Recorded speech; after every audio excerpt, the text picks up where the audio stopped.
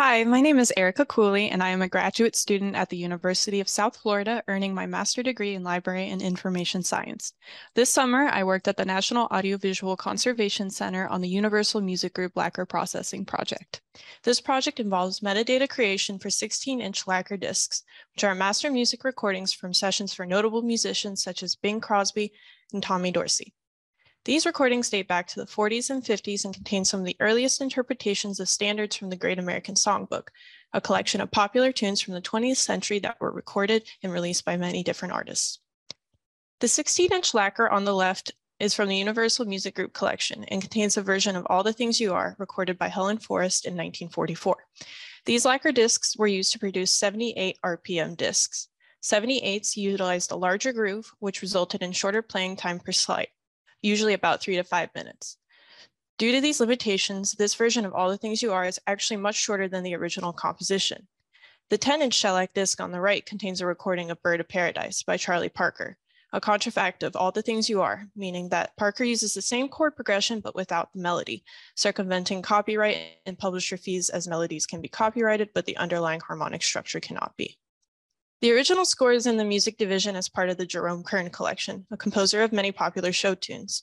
All the Things You Are was written and released in 1939 as part of the musical Very Warm for May, and would go on to feature on the top charts for radios in the same year.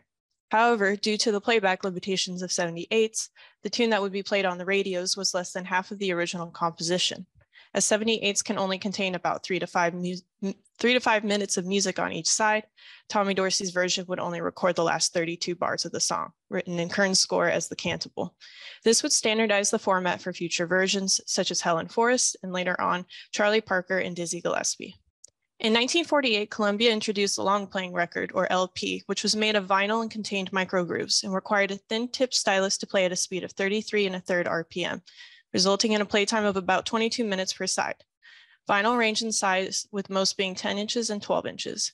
Artists would begin to put more music on a single disc. Instead of one song per side, this LP of Groove and High contains 6 tunes just on side A, with 13 tracks in total. This disc contains All the Things You Are, as performed by Charlie Parker and Dizzy Gillespie, a version that would become synonymous with the bebop era in jazz. Recorded in multiple sessions in 1945 and released in 1955, each song is about 3 minutes long. Longer playing times meant that albums could be released, and eventually musicians saw the potential for creating albums with coherent themes as well as compositions with longer improvisations and arrangement. Consumers would begin to see conceptual albums such as Dave Brubeck's Dave Digs Disney, which was released in 1957. Albums as thematic works of art would really explode in the 60s with the Beatles and continues today. This project explores the larger context of sound recording technology and its impact on song releases, album releases, and ultimately music genres. It also serves to connect people to the library's resources on the American genre of jazz.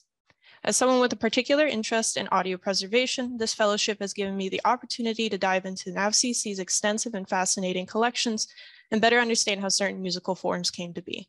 Thank you to the Junior Fellow Program, my mentor Patrick Midling, the staff at NAVCC, and my Junior Fellow counterpart Hannah Whitaker for fostering such a welcoming and supportive environment. Thank you for being here.